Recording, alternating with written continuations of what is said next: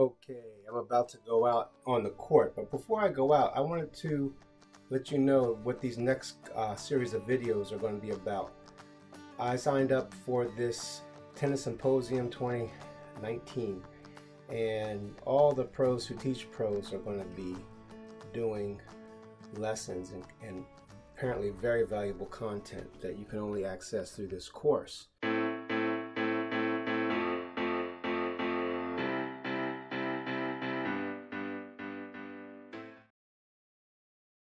I'm hoping that it's as, worth the time and money that I spent for it.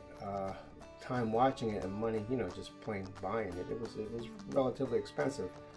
And I have bought plenty of online courses. One of my I really kind of enjoyed was Fuzzy Yellow Balls. And I've never done any videos on them, but I did get a lot from those courses about strategy in doubles and singles. So the first module is going to be on single strategy, and then I'll do the whole review on the Tennis Symposium single strategy, and then the second one is going to be double strategy, and then the third one is going to be Technique RX. That means just plain, I don't know, remedies for your bad technique, I guess. And then the fourth module is, I can't remember what it is, but I will tell you, it won't be a while till I get there, I'm sure.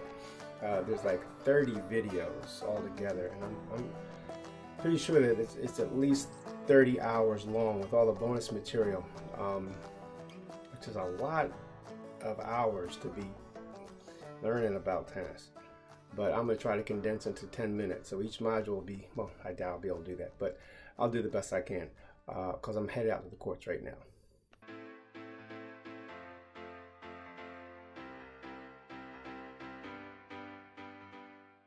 Okay, so while I'm out here in this gorgeousness, and it is a beautiful day today, I'm going to do a quick review of something I purchased. I used to use a ball hopper, and I still do, but I'm going to, when I say a ball hopper, I mean the kind that's on a stand, and that you kind of hope the wind doesn't blow it over, because all your balls go rolling over the place, or someone doesn't kick it or hit it with the tennis ball. So I bought this one here. This is the Gamma Quadrupod cart, for lack of a better name. I don't know exactly what it's called, but it's a Gamma cart, and they call it a ball hopper, but it doesn't really hop the balls. It is easy travel though, and I could have put all the tennis balls I own in here, but I didn't, because I didn't know if they would all fit. But this thing is expandable, meaning that it gets wider, it gets higher.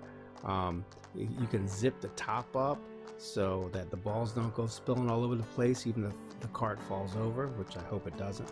But my other cart would always fall over, and this is a problem. So this is why I recommend this Gamma cart. So now I'm going to work on the serve, and my objective here is to get the serve as deep as possible, and either to the net or through, either to the fence behind the service line. And I'm going to move up so we can see the fence.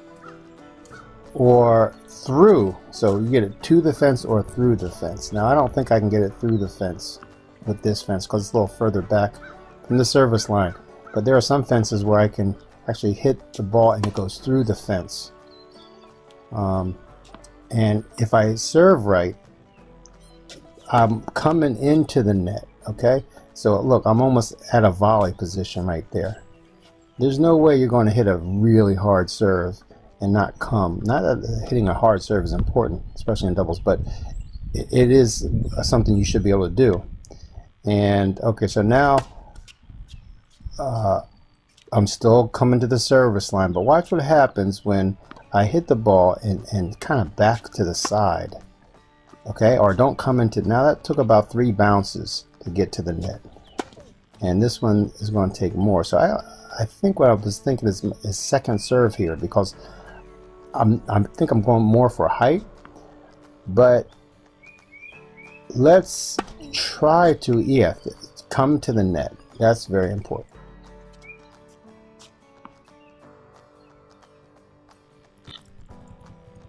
Here we're going to take a look at the serve in slow motion. So I lift and let go. That's my command. And I'm tossing higher than I usually visualize myself tossing, but I'm jumping up towards this ball, and it's on its way down, and I'm on my way in. Now, some coaches might argue that you shouldn't toss the ball too high. And that's a good point, but it doesn't mean that it's necessarily a bad toss, because there are some great servers that serve the ball high.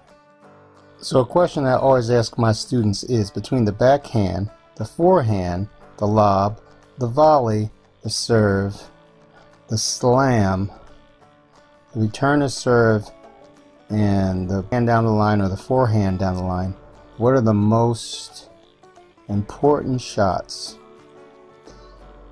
The first three most important shots out of all those. And without a doubt, my answer is always the serve. The serve is the most important shot. Why? Because without the serve, you can't begin the point. So it doesn't mean that, so what shot should be your best. It means what shot is the most important in the game in tennis. And obviously, without question, the serve, because the point can't get started without the serve.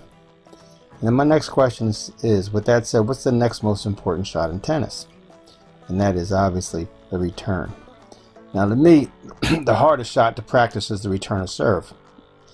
You rarely see guys warming up practice their return of serve, and it's the second most important shot. Thank you for watching. The next on-court video will be on the slice.